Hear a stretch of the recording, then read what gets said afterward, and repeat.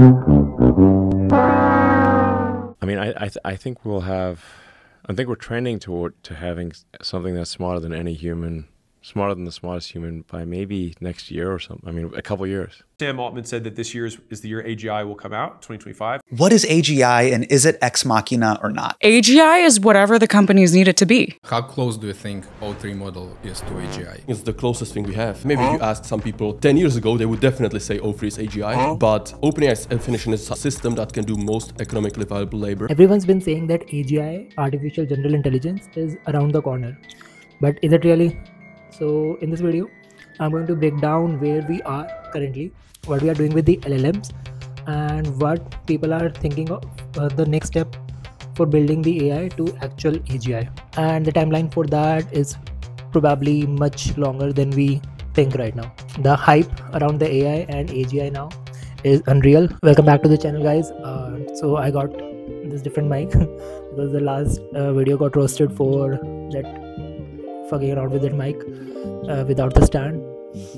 And let's see if this works out. What's actually happening in AI right now? So first of all, in 2025, lots of companies are mostly focused on LLMs. So much optimization with LLMs at this point that each general model will have like millions of smaller models alongside it that are more specific to a particular use case.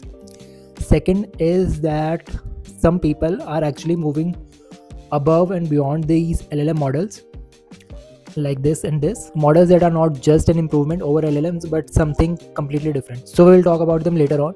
For now, the most amount of money is being put into LLMs, and most CEOs are like obsessed with automating the human tasks in their company so that they can afford their third summer home while their employees live paycheck to paycheck and have to do that upskilling in AI company mandated course when the upper management doesn't even know how to create PPTs properly. So the difference is that earlier we had GPT-4 and then we moved to GPT 4.5 and then to GPT-5. The cost is increasing quite significantly at each step and the returns are diminishing. So there's more amount of money being put and lesser returns. You may have used GPT-5 yourself. Was it even worth it? Like, there was not much difference between GPT-4 and GPT-5. It just became more specific. Now the same thing will happen when we move from GPT-5 to GPT-6. The returns are quite insignificant. So some people believe that we have hit the limit with the LLMs and we need something fundamentally different. And that's where these diffusion models comes in. So that's why there are some researchers that are working with these diffusion models. You probably have heard about diffusion from that mid-journey models, right? Diffusion models are being used for creating images. So what happened was that diffusion models were made for working with these images and pixels. But now the companies like OpenAI and Gemini are using those diffusion models for actually coding purposes. Like LLMs are text-based models and diffusions were for images. Now their technology is being transferred or transformed to be able to be used to code again. And this is being done only because the diffusion models are actually able to give more returns with lesser data. So whereas LLMs are hitting their limits, diffusion models may give some kind of alternative to it. So LLMs work on text while diffusion models work on pixels. However, new diffusion LLMs are emerging that apply diffusion principles to text for potentially faster and different generation styles. But the thing is that even these diffusion models can't actually solve the deeper problem that AI actually has. So what's the missing piece? Understanding the world. So there was this little experiment. A coin is caused. So imagine you toss a coin 10 times in a row and each time it lands on heads. So when you ask LLM what will be the side it will land on the 11th time, it actually mostly gives answers that yeah, it will give heads again. But you know that's not true. 50% probability, right? So LLMs can't actually think for themselves, and this loading screen on GPT and the Gemini, these are actually false. These are not thinking processes. These are just made to make you think that they are thinking, but this is not real. LLMs can't think, at least for now. So they are just kind of predicting what will happen based on the previous experience. They don't have the sense of time or the context how the world works.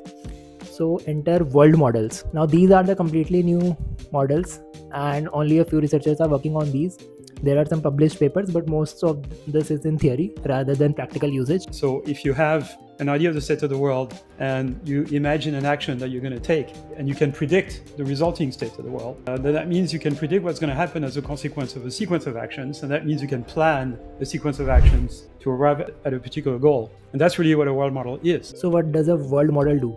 It actually tries to simulate or understand the context, how the real world objects work and what they are. So imagine if your model actually understood what a coin is. A coin has two sides, heads and tails, and the probability of landing each is 50%. If the model actually understood this, then we wouldn't have this problem, the earlier experiment we did, that after 10 times it will still land on heads. So this is the fundamental difference between LLM and the world models. The world models tries to understand the coin rather than the previous action to the future consequence. And there's even one more problem, that AI can't just keep on learning. So let's say you teach an AI agent to play Genshin Impact and GTA Online. So next time it will forget how to interact with humans. So this is a simple example that LLMs or these models, current models, are actually trained on specific, and the new data is not easily integrated into the models. So humans can learn new skills without forgetting the previous skills, but current models have this thing called loss of plasticity, which means that the new data is not as influential, or maybe it may learn the new data and forget the previous one. So researchers like Jan LeCun and Toyota's behavioral models are trying to solve this, but there's still no working solution. So what's next? So going deeper, there was this book that said, Thinking Fast and Slow, that there are two systems, system 1 and system 2. System 1 is more fast and intuitive response. Like driving, you have the muscle memory and you don't have to think while driving. So system 2 is more about logical thinking, like trying to min-max your character in an RPG just to impress your non-existent friends. So LLMs are pretty good at system 1, but they completely fail at system 2. So there are many papers that with this problem of Tower of Hanoi, if you knew that we have 3 towers, and if we increase the number of towers, a human may be able to get the answer for n number of towers, but the LLMs just can't. Even if we solve reasoning, there's one more problem, and it's these self-defined goals. So humans actually evolve, we want to survive, and they have this motivation to keep going. LLMs just don't have a reason to exist, and humans have a moral compass, let's say, even though it's but LLMs don't have a moral compass. They don't know what actually good means, even though humans don't know what good means themselves. We have conflicting ideas, so one person good may not be the other person's good. Who decides what's good for an LLM? How will we define good for them? How will we define the moral compass? So who will get to decide what good means? Actually, Sam Altman, Elon Musk, and the developers who are actually doing the fine-tuning with their weightage of Redditors' comments, they will get to decide what good means, because humans, they themselves have philosophical problems, so obviously it will translate to problems what it means in the world of AI. So coding motives in the AI is actually more difficult than coding intelligence. In next 5 to 10 years, how will we get to decide what AI will be used for? So AI governance problems, so these are far future problems and we'll get there slowly, but there are so many other different problems that we have before that. First is obviously the layoffs, the jobs. People are actually worried that their jobs are going to get automated. So let's not think so far and about the AGI. AGI is not coming anytime soon, but the automation is coming, yes, next year, maybe next to next year.